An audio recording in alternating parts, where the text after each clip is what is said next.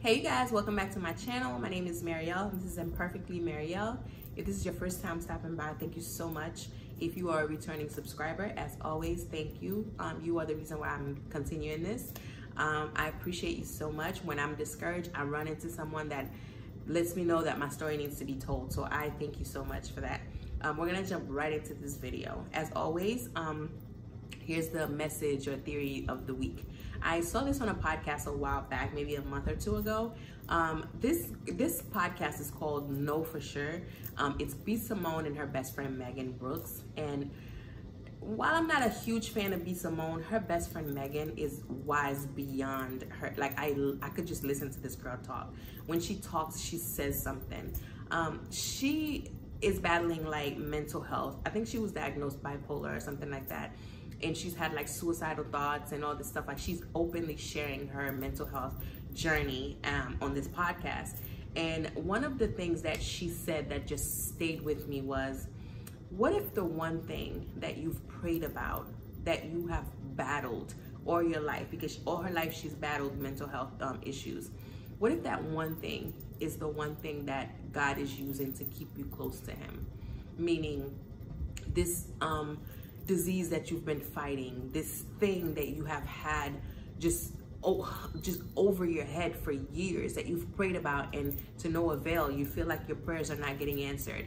What if that's the one thing that is keeping you close to God? Now, this is tricky because the way I understand God is that he's a God that answers prayers. He's a God that wants all those good things for us. He has good plans for us to succeed and do all these good things. So why would God use something negative to keep us close to him? And so at first I kind of was like, but you know, having dealt with something for years as I have, thankfully it wasn't a disease or anything, but I have dealt with this particular thing for years. I've prayed for years about this one thing, and my prayers I felt went unanswered. And so, but it kept me praying, it kept me on my knees, it kept me close to God. So what if that one thing, what if that bad relationship with a significant other or family, or this disease that you can't shake, or you know, whatever it is, if it's your financial situation, you can't seem to shake it, but you're constantly on your knees praying about it. What if that one thing is what is keeping you in God's presence? So basically the message was to, you know, accept your burdens and accept your challenges, and you know, you've been chosen for whatever reason to carry this cross. So basically to not accept it is a slap in the face for God. So I thought that was interesting. Still dealing with accepting it fully, but I absolutely think that it is interesting. And so with that being said, I want to segue into today's topic. My story is about doomsday, what I call doomsday. The day the sky fell, the day it all changed, the day my world got turned upside down. And that is the day I was picked up. And who picked you up, girl? Who got a ride? I was picked up by Homeland Security, AKA ICE, AKA immigration. And so I lived in an apartment in Queens, New York, where my aunt lived upstairs and I lived downstairs in the basement. It's two separate apartments, but we worked it out to where we had access to each other's apartment, which in hindsight turns out to be a blessing. But we had this thing going on where, you know, I had access to go upstairs, she could come downstairs, and the kids did as well. And so one Thursday morning in March 2019, she got a knock on her door asking for me. And so she came down and was like, hey, these people are here to see you. It's 6:30 in the morning. I'd just gotten up. I'm getting the boys ready for school. Jordan was, my oldest was in high school. He was on his last year, and the baby was like 6 years old. So I was making him oatmeal, and I had already had him dressed. And so I get, you know, these people come through the door. There's about 6 or 7 officers, and it said police, and they asked me to identify myself. And so once I said, yes, I am Marielle, in walked a different type of officer, but his badge said ICE. Now, there's only one kind of ice that I like, and that's the ice that refreshes. When I saw him, I instantly kind of got this feeling of numbness over me. Now, I always knew I was undocumented for the longest, but I kept it very careful not to run into like, that's your worst enemy if you're born in another country. If you're not American, ICE is the devil. Like, that's Goliath, and you're not even David. Like, that is the enemy. And so he comes in, I'm trying to play it cool, like, yeah, it's me, like, what happened? And he basically was like, you know, my name is Officer such and such, and you are to come with us. These 2 female officers will accompany you to go inside and get dressed. You have about 5 minutes. And let's go. And so I was asking questions like, well, I have to be to work at 10. Do you think this will be wrapped up before then? And I remember when I said that question, one of the officers chuckled, and he kind of was like, and it was then that I knew. At that moment, I knew. He basically was like, we'll see. And so he advised me to dress warm. He told me to grab an ID and grab my phone. He allowed me to get my phone and told me to get some money. And so I get all this stuff, and I remember my aunt coming down. She's disheveled. She's just like, what's happening? And I remember one of the female officers, once they got ready to like handle me, and I'll explain that, one of the female officers asked me if by any chance this woman, who she didn't know at the time was my aunt, would be able to take my child away, so he wouldn't see what was getting ready to happen to me next. And so I was like, yeah, that's my aunt. And so my aunt took my kid away and got him ready for school and got him on the bus. And getting me ready was shackling me, like literally shackles on my wrists, shackles around my waist, connected to my hands. So I was walking like I had just shot up a church or something, and shackles on my feet. So I could only take steps that were so, you know. I remember asking if all this was necessary, and they said, unfortunately, when we're dealing with, anytime you're property of the federal government, this is how they transport you. So it was nothing. And to be honest, if this was as pleasant as that situation could have been, they weren't rude, they weren't aggressive, but they were doing their job. And so the lady explained to me, you know, once you are property of, you know, the federal government, this is how we have to transport you. People run, people fight, people, you know, so we have to do it this way. And so they escorted me out of my apartment. I remember turning back and watching my cousins who lived upstairs looking at me in complete disbelief. My neighbors were outside. It was time, when the sun was up, kids was getting ready to go to school. Entire neighborhood watched me get carried away as if I had just murdered someone. So they put me in the back of a black Charger. Again, they were about 6 cars deep.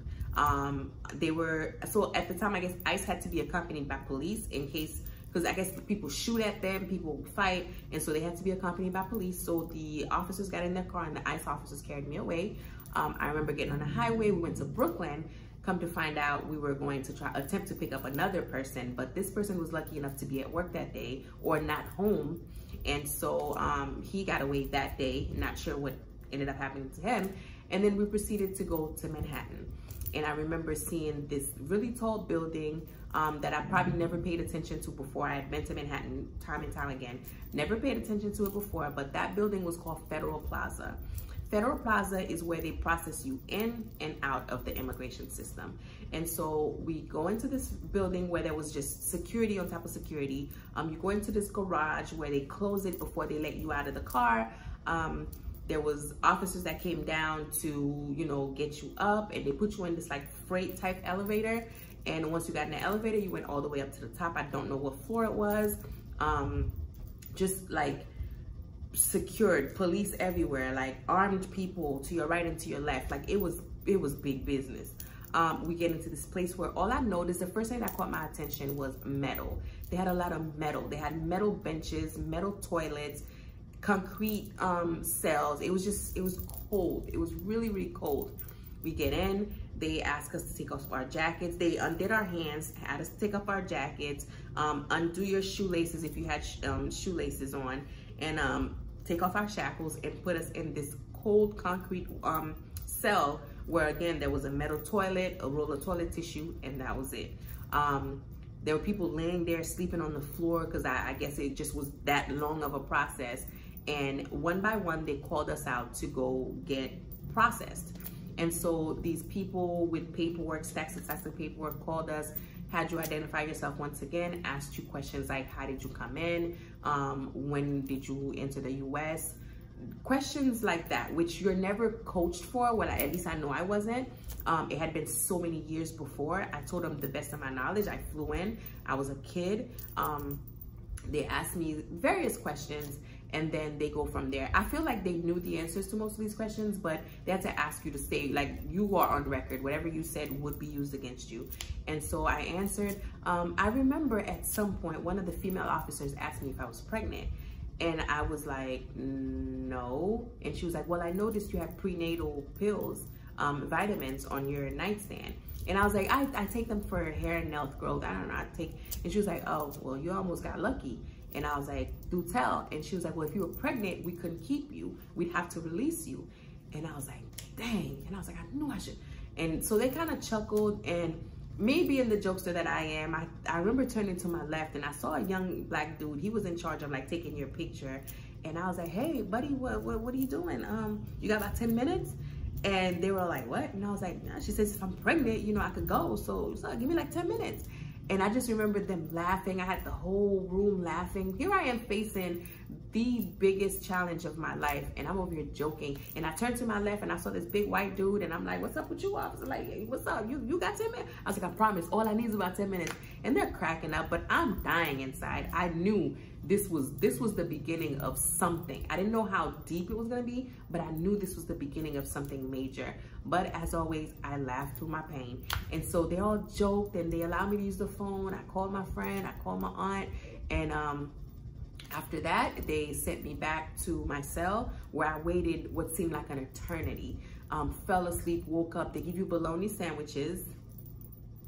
And then after that, about 5 p.m., they call us all out, and they export us. They take us back to the same freight elevator, back into like a paddy wagon, and then they're transporting us somewhere.